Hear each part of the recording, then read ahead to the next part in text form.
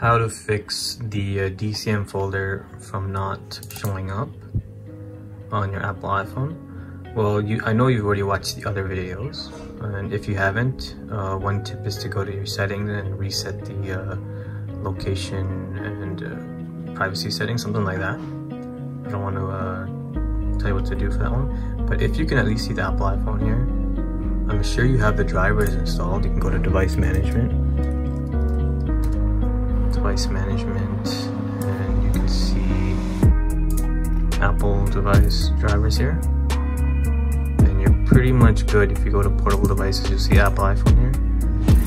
You should be good. You don't really need to install iTunes, but you can try. But if you have it here, you should be good. The trick to this, to cut it short, is that, and I read this off a comment, so kudos to you, from the comments section on YouTube. All you have to do is wait here. That's all you have to do, wait. It's so dumb, and you're probably thinking like, what do you mean wait, right? It's empty.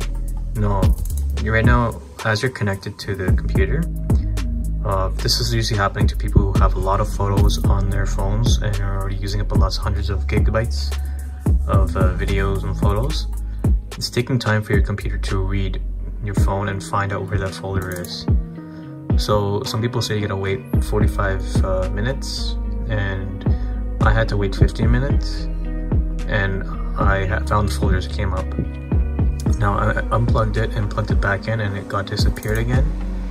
So this is just to show you that if you unplug it, you gotta wait the wait amount of time again. So that's kind of sucks. Thanks a lot, Apple. Like, you really make it hard to work with. So yeah, just wait a bit on. I'll continue recording it once it shows up. Time is now 4:12. All right, I'm back. Time is 4:15, and as you can see, the folder showed up, and I have all my stuff here now. All right, thanks.